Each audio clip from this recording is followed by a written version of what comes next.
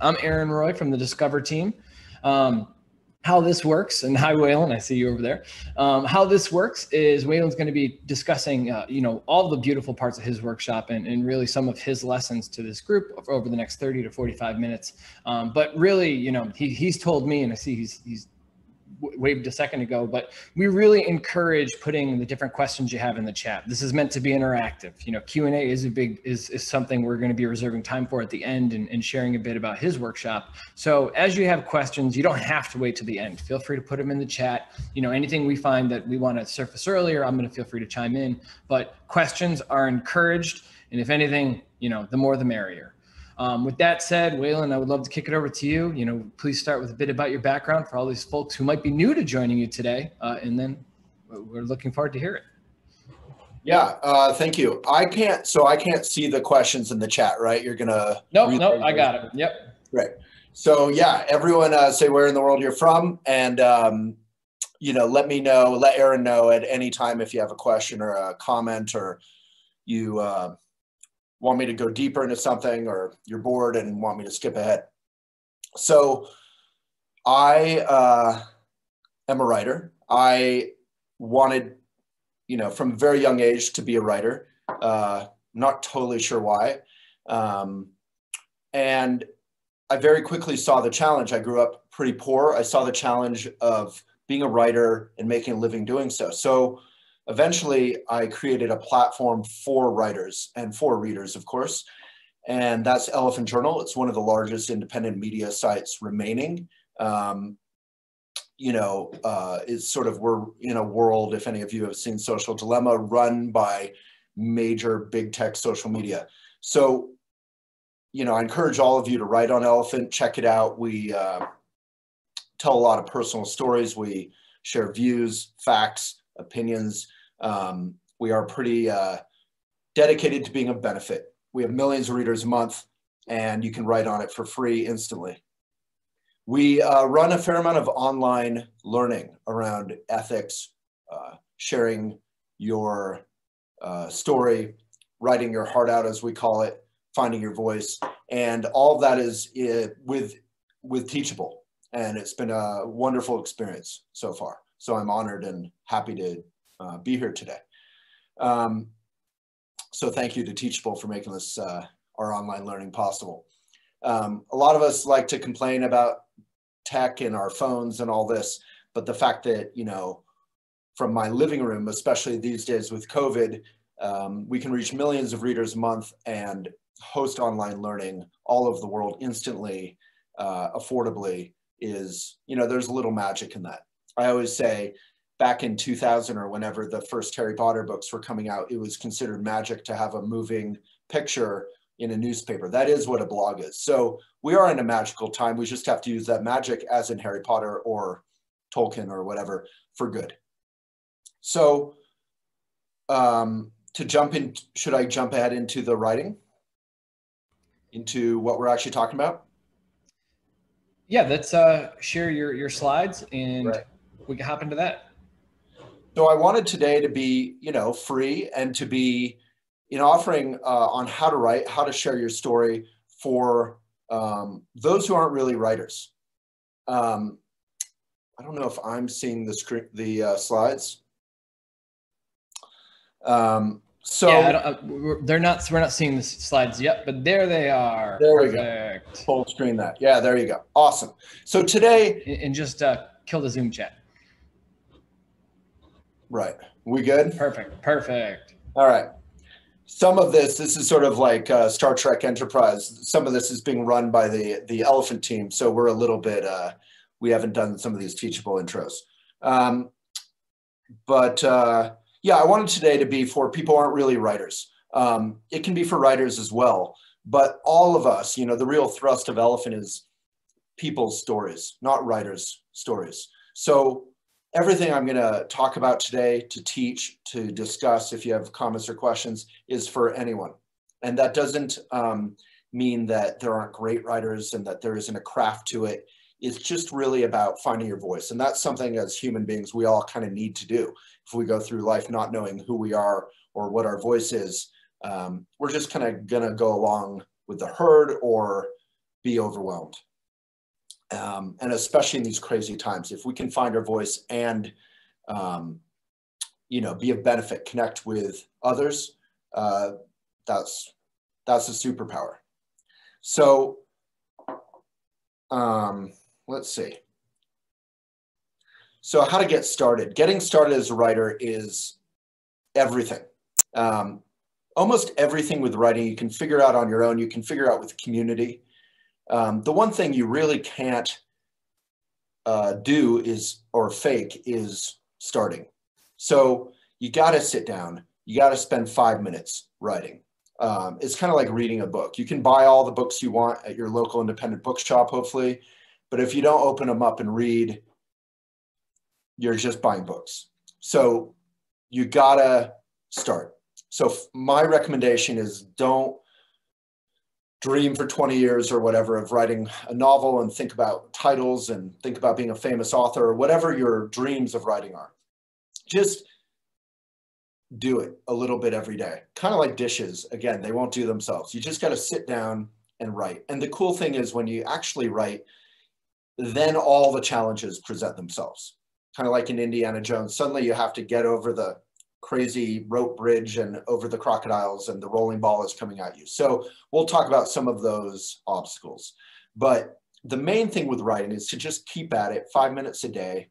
If you take a day off, no big deal. If you take 2 days off, don't take 2 days off, just do it. And 5 minutes doesn't need to be that long. And it doesn't need to be about anything profound. It can be about, you know, you could walk down to a park or a stream or a mall or a busy intersection or a quiet intersection. It really doesn't matter where you go, and just write what you see. Jack Kerouac called that sketching. Just sketch, just write. Emily Dickinson, a lot of writers talked about this. Just write what you see. The best thing to do when you're starting is to avoid cliche, because cliche will create a lot of bad habits and won't take you anywhere good. We'll touch on that a little bit more in a minute. So yeah, I encourage you to kind of forget the dream. The dreams can inspire you maybe to become a writer or to write. But I know I've spent a lot of my time putting energy into what would the cover of my book look like instead of actually doing it. So the most important thing is starting. And again, you don't need anyone like me telling you anything, really. If you start and if your eyes are open, your ears are open, you'll figure out your way forward. Community does help, however. Teachers do help, but those are secondary. The first thing to do is start and listen to yourself. And if you run into the dreaded writer's block or some obstacle, again, we'll touch on that in a minute. So the emphasis, again, is a lot of you may not want to be famous writers. You may want to be a better writer for your work or for your studies. Whatever it is, all of us are writing all the time. We're texting, we're emailing, we're on, putting up our status on Facebook or Twitter or Instagram. We're writing, we're communicating all the time. And even if we have no ambition to be a writer, and you happen to be here anyway, if you're texting your loved one or your family member, your partner, your children, your best friends, if you could communicate more clearly, also in person, it's not just writing. Once you've found your voice, if you can communicate clearly and without a whole lot of extra baggage, that's a powerful life skill. So how to uncover your voice, not just as a writer, but as a human being. The main thing, and I've already touched on it, is the wisdom isn't out here. You can read books, you can find writing teachers or life teachers, life coaches, mentors. All of that is helpful. But the main thing is your voice is right here. You've had it all along. It's not some magic static thing. You were born with it, and it grows and it develops and it changes over time. So it's right here. I remember, I think it was, this may be a cliche actually, but there was a story about an Alaskan sculptor, a native Alaskan sculptor, who said, their craft was simply to uncover everything that was already there. So they weren't creating a sculpture, they were uncovering. They were just getting rid of everything that wasn't the sculpture. That's kind of the same process as finding your voice.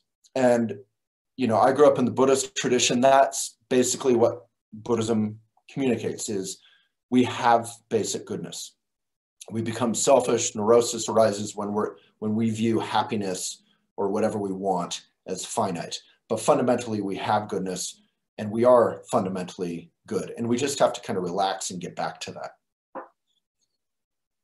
So, writer's block. I love writer's block. A lot of people have strategies, if you go to YouTube or NaNoWriMo or whatever it is, about how to get through writer's block or how to get around writer's block or how to defeat writer's block. I think that's, I would dare say I know that is the wrong approach.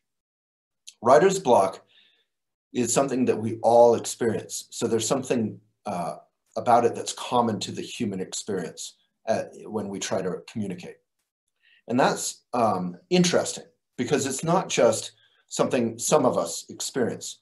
I think, the only ones of us who don't experience it are the ones of us who don't fight it. And I haven't fought it for years. When I'm writing and I run into, what is my voice? What is my story? I don't like what I'm writing. This is awful. I had these huge dreams. That's why I really say, some people say, kill your darlings. I find that a little aggressive. It's more like, be nice to your darlings, but don't invest all of your energy in them. And the notion of kill your darlings is you have these precious, exciting ideas, get rid of them. It's not quite that for me. It's more like writer's block is saying, hey, you're going in the wrong direction. So writer's block to me is like a best friend. And you wouldn't want to get through your best friend, defeat your best friend, jump around your best friend, trip your best friend, kill your best friend. You want to listen to your best friend and they are saying, what you're doing isn't genuine. It's not working. Hold up. So if you come back, instead of paying attention to the symptoms or the problems out here, which is writer's block, you come back and you say, what am I trying to communicate? What's my story? What's helpful for others? What's helpful for me? And you just come back to that. If you keep coming back to that, you'll find your way forward. And it might be like walking, with your eyes closed down a long hallway or something. You're going to have a lot of stops and starts. And that's where, Waylon, if I may share a question from the audience, Andrea asked, does this also apply to nonfiction? Can you speak a bit about that? Well, yeah, it depends what kind of nonfiction. A lot of popular nonfiction uses the tools of fiction. So fundamentally, we want to tell a good story. Even if you're writing an essay, Andrea or Aaron, you want to communicate in a way where people hear it and where you yourself feel genuine and feel present with whatever you're telling. You don't want it to feel like a lie. You don't want to feel like a trick. So in some ways, fiction is actually harder because you kind of are telling, not a lie, but you're making some stuff up. So yeah, I would say it applies equally. That's a great question. And any questions anyone has, please stop me.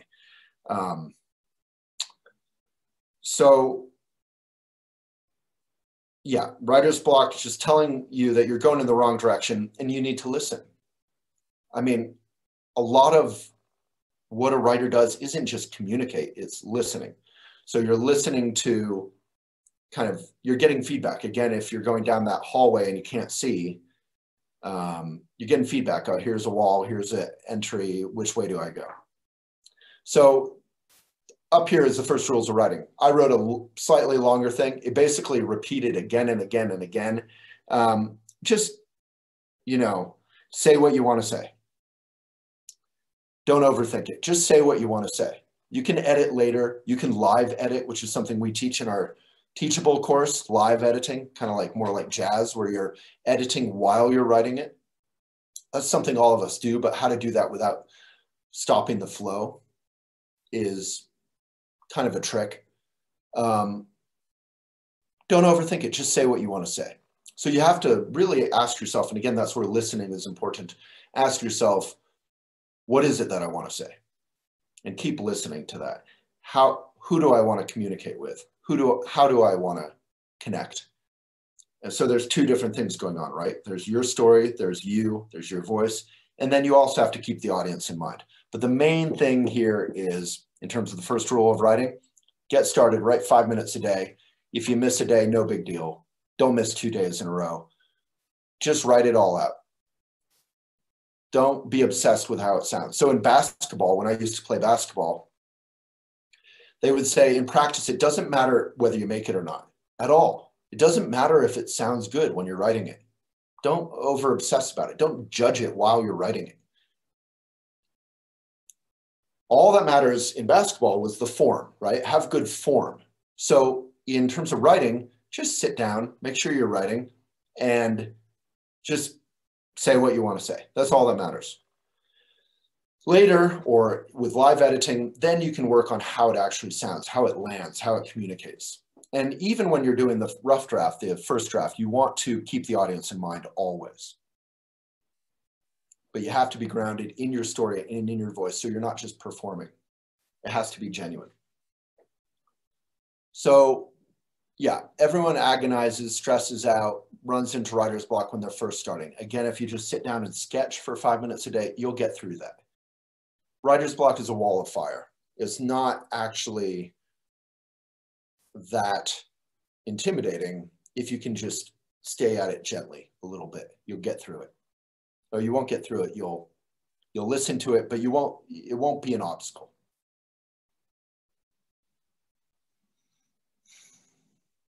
And, you know, don't get overly attached to what you're writing. If you write something beautiful, yeah, sure, you can keep it. But, you know, it's all coming from your voice. So you have an endless supply of beautiful writing or beautiful communicating within you. You really do. The main thing is finding that font, finding that golden goose. So, yeah, we kind of went over this already, but writer's block is just saying whatever you're trying to do is not natural, it's not working, and don't bully me. Writer's block is a good friend. It will not go away because you're telling it to shut up. It will demand to be listened to. And yeah, you know, I like to say you're not a writer if you're not writing.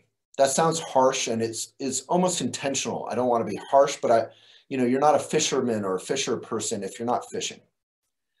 You might be generally a fisher person, but if you're not doing it, you're not doing it. So it's kind of like, I think they said it about actors or something. You're only as great as your last play. You're only as great as your last song. You're only as great as so it's not about greatness particularly, but you know, being a writer is an active verb. It's not just a noun. So let's see. I think that's probably enough on writer's block. How to write things people actually want to read.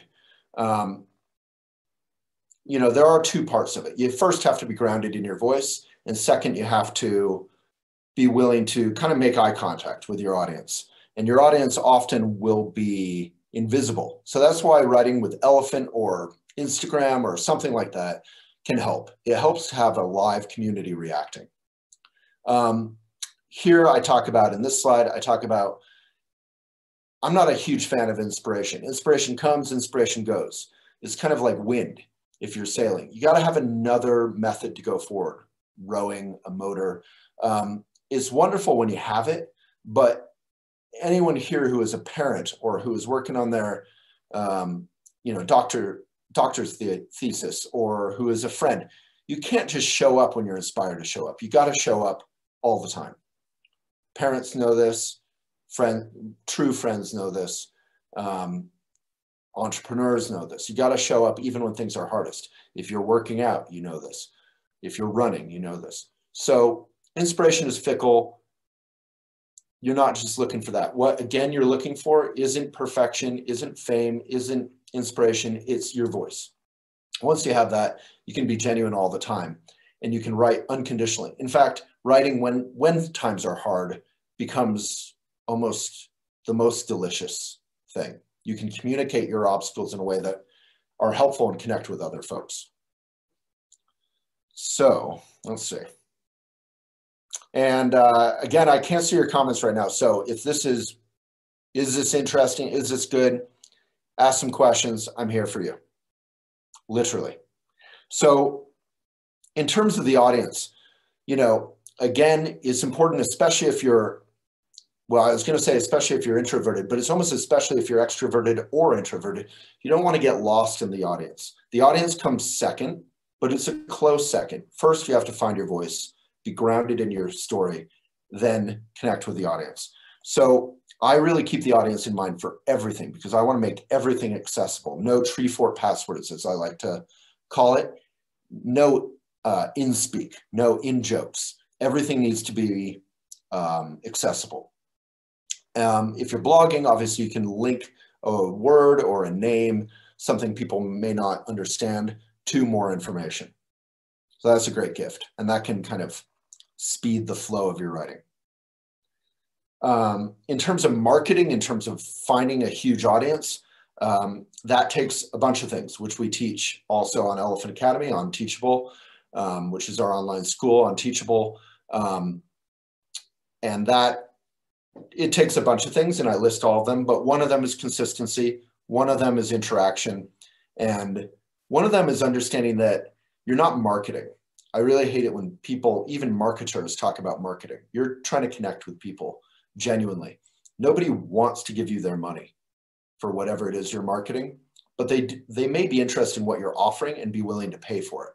So if you just treat everyone like a human being, not a user or a consumer, I think you'll actually make more money, build a better and more resilient, more genuine and more fun community. So there's a little bit more here about our voice. Our voice isn't special.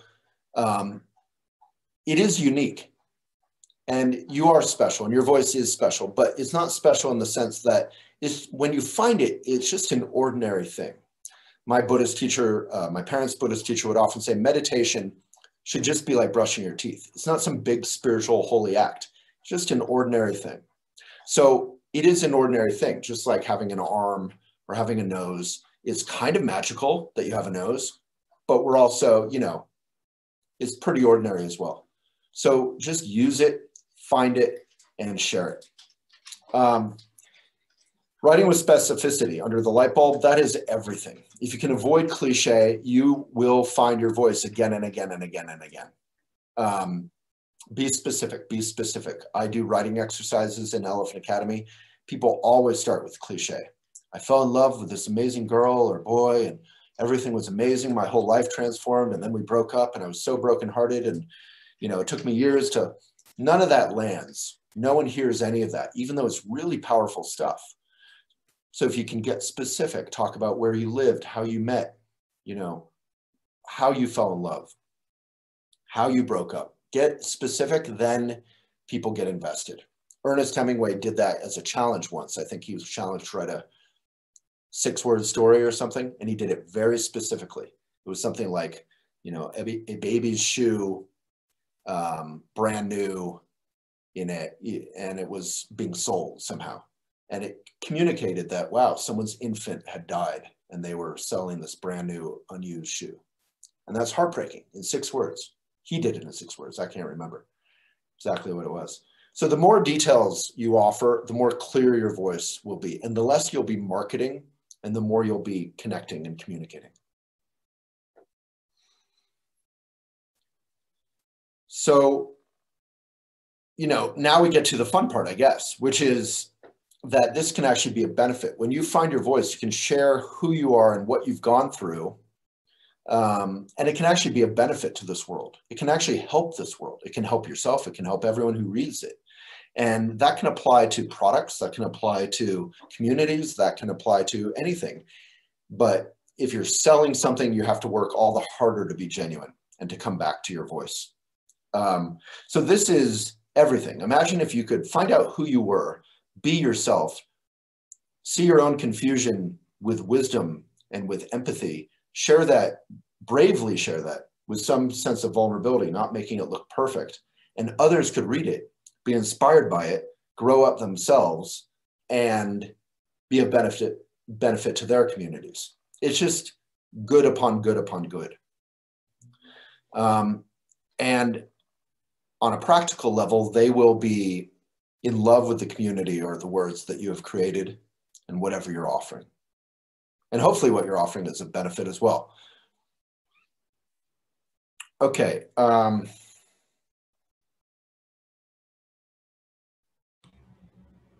Yeah. So just more, I'm reading my notes here, just more about keeping it real. And it's so simple, but if you're kind of putting too many exclamation marks in there and trying to get people to click a link and trying to get people to buy stuff, you got to come back to yourself. You've lost yourself. You know, Steve Jobs often said he created products for his friends and his family. He didn't try to make them appeal to everybody. And ironically, that's kind of what made them appeal to a lot of everybody, is that they were very specifically created for specific problems and functions. So if you can create a real community, as we've done with Elephant on Twitter, on Instagram, on Elephant itself, on Facebook with 12 million fans, it's a lot of work. And you know, you kind of hate social media as you're doing it, but the people you connect with and their willingness to support whatever you're doing, as long as it's a benefit, is immense. And it's a huge gift in your life. And even if you're doing it small, for your texting, for your emailing, for your job, for your family, for your own writing, all these lessons hopefully apply. And if your audience is only yourself, that's okay. I do encourage people to share it with others so it can be a benefit. But writing for yourself is also powerful. So in terms of social media disagreement, obviously we're in vitriolic times. You know, it's important to not view it as a soapbox. So I often will practice DMing people who are being jerks or who are attacking or trolling. I practice DMing them, and whatever I would say there is less performancy and less aggressive usually. And then I put that as the comment. So basically treat everyone kindly, but also be honest. So it's a combination of those two. You don't need to be rolled over, but you also can really try to bring the best out of people. It's fine to block people. It's fine to be honest with people if they're being jerks about that, but you want to try to be constructive and kind. And then people will disagree, but they'll respect you as long as you're being respectful. And often you'll find some commonality. So that's just a little bit on comments, interaction. It's a lot of time. It's a total bummer. Social media will, you know, suck your life dry. So you have to view what you're doing as of benefit and service. Otherwise, you know, the fact that there's not a lot of it in it for you can be draining sometimes. So I guess final notes here, as you can see, you can write on elephantjournal.com/post. We'll share it to millions outside of your choir, and you can share it as well. Write on your own website, write in your own journal, 5 minutes a day. Doesn't have to be a big thing. Don't give all of your work and your writing to Facebook or Instagram or Twitter or whatever. Use them to accomplish whatever you're trying to accomplish and to be a benefit, but try not to be used by them. And that goes into how much time you put there. I recommend social media limits you can put on your phone.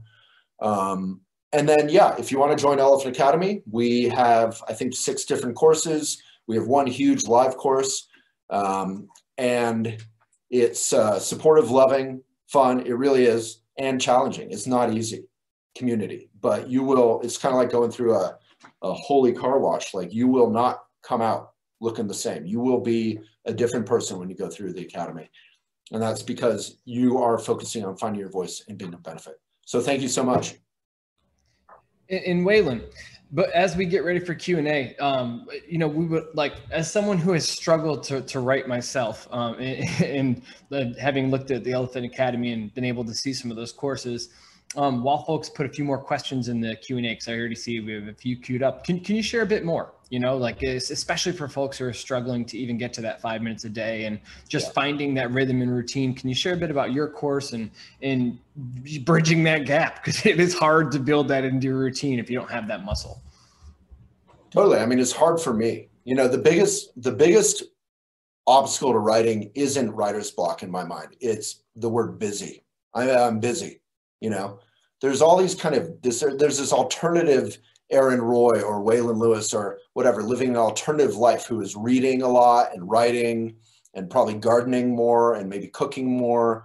And, you know, there's this alternative, like parallel universe us, who isn't bothered by busy and is doing all the meaningful things. And then there's real world us, where we're busy and we're caught up and we're wasting time on social media and we're, you know, laying around watching 5 hours of Walking Dead or whatever. So, you know, the main thing is to just really, again, come back to your voice and say, is writing something I want to do?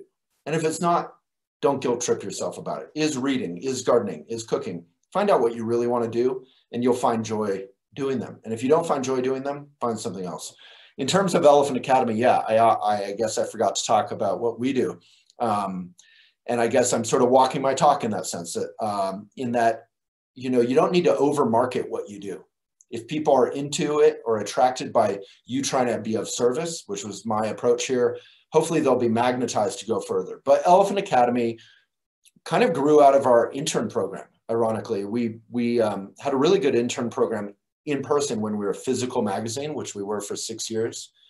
And then we put so much training and time into this internship. Eventually, we said it's just not worth it. And we got to offer it, you know, as a class. And tons of people signed up. And, you know, Teachable has really made it possible to reach way beyond even our own choir. And so it's generally like a kind of 2-week program, maybe a little, or a 2-month program, a little less, like 8 weeks, 6 to 8 weeks, depending how you count it. And there's like 118 people, I think, are doing it right now from all over the world, every time zone. We all come together for live videos, lectures, Q&A, kind of like this, but probably more interaction the whole time, once a week. And if you can't attend because of the time zone or you're busy, your work, you can watch the recording. Then we have a whole LMS, which is on Teachable, the whole kind of curriculum with quizzes, with slides like this, with videos, with resources. Here's how to build up your Instagram. Here's how to, you know, publish a book, all this stuff. And then, and we have other courses for those specifically as well. And then we have a big group, which is largely on Facebook, although also on Teachable, for people to actually interact, share their articles. People get to publish on Elephant with specific attention of mentors and our Elephant editors, who will do up to 2 edits of your piece for you, which is not something we do for everyone else. And yeah, I think, you know, for many years, the Elephant Academy folks, we also pay our top writers at Elephant generally. So a lot of the Elephant Academy people wind up publishing, being successful with all the attention, getting paid, making more money than they spent on the Academy. So it's kind of a, it's like you're not just studying to be a farmer or something, you're actively farming and getting the fruits of your labor back during the Academy. Incredible. Yeah, like it's a flywheel of investment into the community and back into the writing. And that's a wonderful thing. With that, you know, we do have a few different questions, and folks, you know, we have about 20 minutes left. So if there's any other questions that come up as follow up to some of the things Waylon says, feel free to post it. I'm going to keep grabbing them as long as I see them in there. But first up, you know, journaling versus writing a story. How does one practice their voice doing the two or between the two? What's the difference with journaling or writing a story? I think that's the question. And if I'm phrasing this wrong, I apologize to the chat. Feel free to tell me I'm wrong and I'll repeat it back to Waylon, but I think that's the question. Yeah. So I think they're just kind of different muscles. I think journaling is the best thing you could ever do if you're trying to find your voice. But then after you journal for a while, it's kind of like the Zen koan. Does a tree falling in a forest make a sound if no one's around to hear it?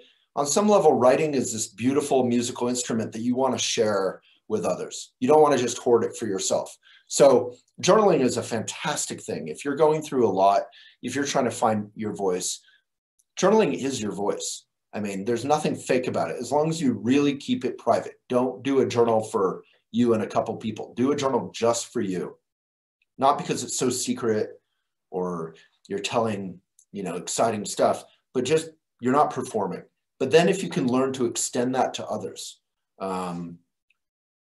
and keep that voice, and once you identify that voice, you can come back to it again and again. Just like in basketball, I talked about having the right form.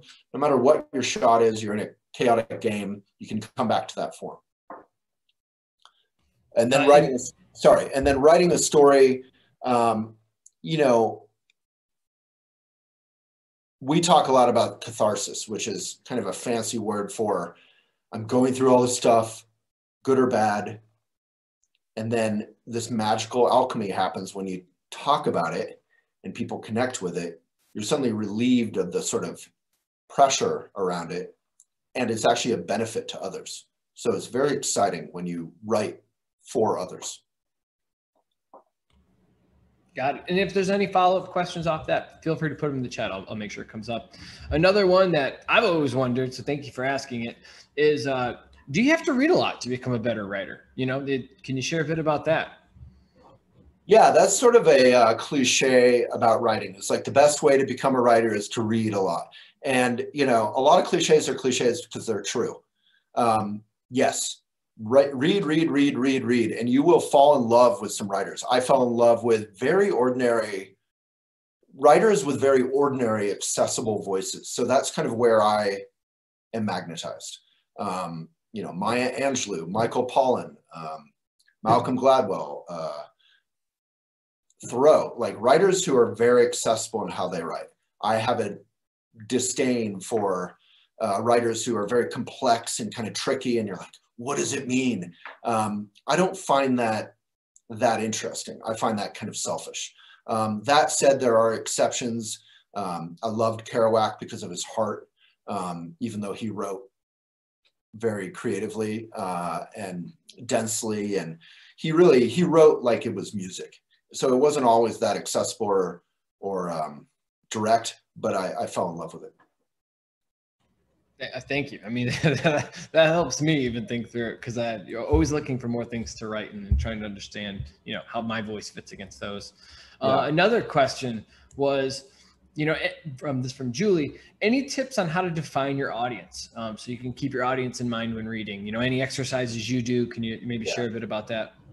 That's such a great question, because so a lot of people will say, I am writing for a demographic. I am writing for 55-year-old, you know, men, women, blah, blah, blah, who live here, who maybe are interested in X. And that's fine, and that's valid, and it's common sense. I try specifically to write for everyone.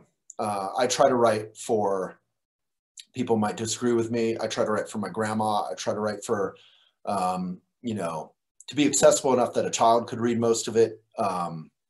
Obviously, there are certain topics that aren't interesting or appropriate for every single demographic ever.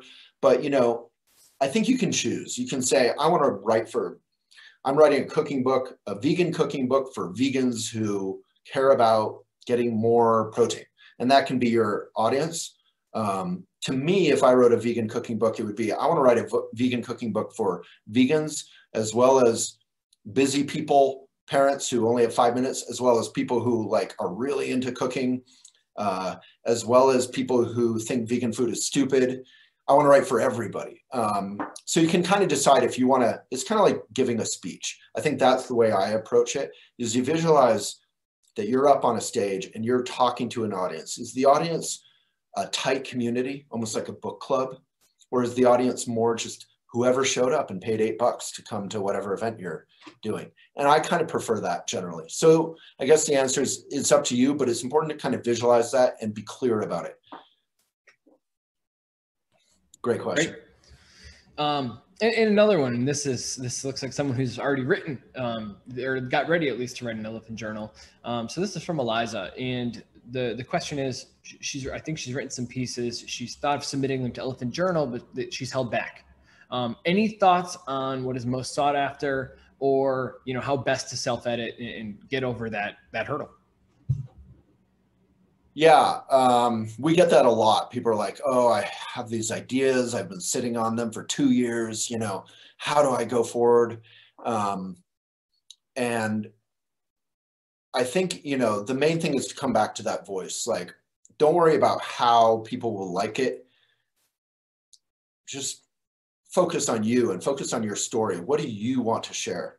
So instead of thinking, what do elephant readers care about and want to read? Think, what do I care about? And what can I share with some sense of authority? And often that's our own experience. You know, if you're not writing a journalistic piece with a lot of investigation and a lot of facts and sources, or an essay, you're probably telling a personal story. So if I write about being bullied in junior high, that could be relatable. That could be helpful for other people who maybe got bullied, or who are parents of someone who got bullied. It could be really, people might really connect with it, but it's my story. So it's not that, I'm not saying be selfish, but it's like, come back to yourself. Worry less about the audience at first and worry more about what do you want to share. Like in Dead Poets Society, there's that great moment with Robin Williams, who's saying, you know, the world is like an epic novel or something. What will your paragraph be? So what will your paragraph be? And is there a similar question, but if I think this feeds off to it, is, you know, having a hard time knowing what to write about and getting past that just to start writing? I think you obviously just sort of answered that in that question. Is there anything else you'd want to add? You know, even prior to having thoughts and getting ready to submit to Elephant Journal, just figuring out you want to write, but you're not sure what to write about. Can you just touch on that again for that question for the audience? I think like in that question, or both of those questions, is there's a fear of rejection, you know, which we all have, and it's a healthy fear. You know, we have that, whether it's like we're trying to find where to sit in junior high and you're walking out in the cafeteria, you're afraid of getting rejected. But Elephant won't really reject you. Like, we have editors, they may reject one of your articles, and that could feel like a rejection, but you're welcome to resubmit it. You're welcome to submit a new piece. I feel like it's talk about cliches. Almost every famous writer has talked about their first manuscript or their second manuscript or whatever got rejected by 14 different publishers. So that's where it helps to have your story and identify your voice. If you're sharing something helpful and genuine, you're not going to let an editor at Elephant or the readers stop you. If you publish something and it's this big moment, and then only 100 people read it ever, including like 20 of your own clicks and your grandma, you know, who cares? Just keep writing, because it's a craft. It's not a one-time event. It's a craft. It's sort of like, you know, if you expected big squash and pumpkins and tomatoes and all this on your first day of gardening, you know, you gotta stay at it. You gotta water everything, plant everything, learn from it, talk with friends, make connections. And then at the end of the growing season, you'll have some lovely fresh veggies to eat. So, and I think a follow-up question that came off of that was, when it comes to style, what's the best way to find your own style and tone of voice? Specifically, this person shared that sometimes they read stuff they write and it doesn't even feel like them. Like, right. If they have anything to add, feel free. Does that make sense? I think that's where reading is helpful. So when I was young, I read author after author after author, and I would like, basically, it's kind of like music or something. You're like sampling off of all the authors. Like, after reading F. Scott Fitzgerald's short stories, I wrote like F. Scott Fitzgerald, but like a pretty bad, mediocre F. Scott Fitzgerald for a month. And then you kind of grow out of that. So that finding your voice is this process of finding people who write or think or share the same way as you, and you get inspired by them. And it's also finding people who write and share and think differently than you, and learning from that by contrast, or rejecting that. Or so that's where reading is helpful. There's certain people who will kind of show you your voice, and you can have mentors. Every author can be a mentor for free just by reading their book. Great. And I see folks in the chat as well, you know, putting in some thoughts to help with that question. Cool. Another question, or at least perhaps something for you to comment on, is did you have anything you wanted to contribute on grassroots versus asking to have an editor see it first, or any thoughts around that? Yeah, so on Elephant, we have two different ways you can submit an article. One is what we call grassroots or instant, and it's basically the same as Instagram or Facebook status or Twitter, where you don't need anyone's permission, you just put it up. And that's my favorite. I don't want anyone editing or touching my piece particularly. I just want to put it up, and I don't want to overthink it. And I just want to, boom, done. Then if an editor at Elephant likes it, they will take it, help out the image, help out the title. You know, they'll put into kind of like a baker, they'll kind of arrange it and package it and put it out for everyone to read. But everyone can read instant. And then, yeah, the other way is to submit it directly to an editor. Then you'll wait 2 days to 7 days for an editor to look at it, accept it, reject it. If they accept it, edit it, and post it. I would never do that because I don't want the delay. And but yeah, if you say English is your second language, or you have a really good relationship with an editor, you may want to submit directly to an editor because they'll work for free. That's the kind of cool thing that Elephant offers, is we have 12 editors or whatever who will work for free for you all the time. And that's thanks to our subscribers. They will edit your stuff for free. So. Yeah, and that's incredible. I could use an editor on every piece I write. Yeah, me too. So, you know, when I say instant, it's not that I don't want an editor. It's that I want to share my voice and then have an editor come in and make sure I didn't misspell. Exactly. And another question is, how should reading as part of research into a particular subject influence one's writing? Should one aim to incorporate common phrases and scene into one's voice? Can you share any thoughts around this? Can you explain that one again? Reading as part of research into a particular subject, influence one's writing. I would imagine this is around, deep research into a particular topic, and if one's doing that, should they aim to incorporate common phrases and scenes from this research into their voice back for the audience? Do you have any thoughts around that? Yeah, I'm a big believer in like sharing your story. And for that, you need only research your own story, your own life, your own places you've lived. You could do a lot of research. Like I used to live in Vermont. I probably never researched the history of where I lived. You could do that and tell more of a full, interesting story of your own life in that place by doing research. So it could apply to anything, but for sure, if you're doing a work of nonfiction or a work of fantasy and you don't, like my friend who works at Elephant has written now 2 or 3 fantasy books about dragons and all this stuff. And he's done insane amounts of research just to tell this story accurately and world building. So it can apply to fiction or nonfiction. And yeah, I used to love to write essays, and those of course are all research. I think sampling, quoting, fair use, it's fantastic. Just always credit everyone who you quote, and link, support other writers. That's something I meant to say. That's a huge part of being a writer, is buy their books. Don't ask for a discount if you know them.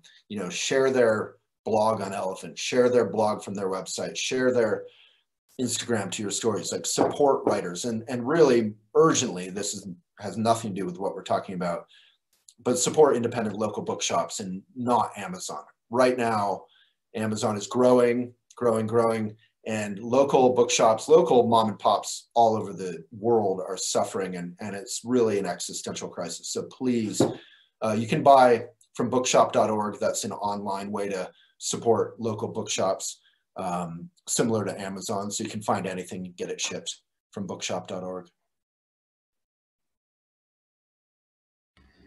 Another question to just share with, to mirror what Waylon said, I use bookshop.org. I love it. It's an incredible experience. I'm so glad I switched. I can absolutely say that is a wonderful recommendation, and it's worth checking out for the next book purchase. Another question from the audience is, Waylon, can you share, any perhaps unknown or lesser known writers that inspire you that, you'd love to share with this group who's watching today? That's a great question. I think I would say I can't. I think I would say I would have to prepare for that one by going to, I have huge bookshelves here full of many lesser known writers, but what I would just turn that back to you guys, and maybe just in comments, go nuts. Like, everyone share one writer who others may not know, not a famous writer. Share a writer in your comments. If I have 30 seconds, I can run over there. But, you know, the last 10 years, my reading has probably been the most boring of my life, because I only wanted to be a writer, and then I wound up creating a platform for writers, and then I wound up being a CEO, and then I wound up having to run a business. And so I've been reading business writers, and that's not something I was ever interested in before. And I would say that by far the best and almost the only mindful business book I've ever found is Bo Burlingham, who is a wonderful journalist who wrote Small Giants, about businesses who are trying to do good, not just make money. And so I highly recommend that, but that's probably not at all what you're asking.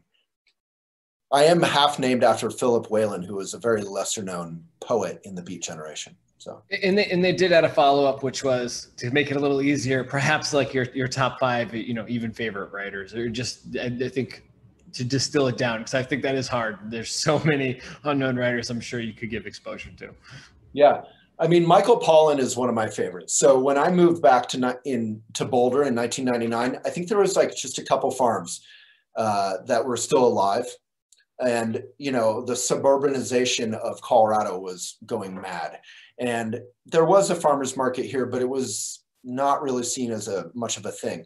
Since Michael Pollan wrote his books, Omnivore's Dilemma, etc., farmers markets have increased by 10,000 times in the US. So do I love his writing? Yeah. Do I love his writing? Yes. Would I love to read anything he ever wrote? Yes. But do I love the effect of his writing more? By far.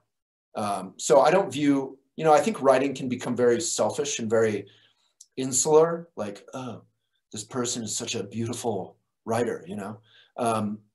It's like, don't get distracted by the music. Focus on the heart of the message. And I think that should apply to music or anything. So it is both the delivery and the heart, but I do love writers who have accomplished something helpful. I think Maya Angelou, who I mentioned before, you know, her writing was pure catharsis. I mean, what a story. So painful and so wonderful. Toni Morrison is another legend in my mind. Mark Twain, I adore forever. F. Scott Fitzgerald, when I was young, his ability to, very interestingly, he communicated a lot of vulnerability, a lot of brokenheartedness in men, in the male experience, which I found helpful. And his women, you know, were even known as the Fitzgerald girl. His women were dominant. His women were independent. His women were strong. So wonderful writer in that way. I love things that weren't just straight up like novels, or I love biographies. William Manchester I loved Tintin when I was a kid, comic book. Calvin and Hobbes. You know, you can find amazing art or amazing stories in any form. A lot of you may like graphic novels or something that I don't know about. And so I'd love to hear that too. A wonderful book that's often overlooked is Gift from the Sea by Anne-Mara Lindbergh. She does the kind of catharsis that's helpful. It's almost like reading a Buddhist book by a complete, you know, someone who's barely ever heard of Buddhism. Wonderful. Pema Chodron, Buddhist author. She's not even really a writer. I think her books are transcribed and edited, but they're from her talks, and her voice is so powerful and helpful. So probably really boring suggestions, but I like writers who are a benefit. That's what I look for. I mean, I'm taking notes over here. All right. I'm like, all right, I got to go to bookshop.org and get these ones. Yeah. And I see folks in, no, I was going to say, I see folks in the audience sharing some of their favorites as well. So cool. I see Frederick Bachman, Natalie Jenner. That's awesome. Cool. With a few minutes left, we have about a minute or two left, folks. Is there any last questions, you know, anybody wants to put in while we have Waylon here with us? And in the inverse side, Waylon, any last things you'd love to share with this audience, you know, while we have a few minutes left? Yeah, I mean, I would say I wrote a book called Things I Would Like to Do With You. That was sort of the it came out of all those writers who I read and loved and learned from. And it came out of the Buddhist teachings, and I held that up to my kind of relationship life. So it's a book about kind of a new kind of love, one that isn't about codependence, but is about independence and humor and affection and making friends with loneliness, sort of the Buddhist notion of love. So anyone could check that out. It was also eco-printed, which I think is something authors and writers should talk about more. Printing without plastic. Most book covers, even children's books, are covered in vaguely toxic plastic now. And let's print locally on an eco paper.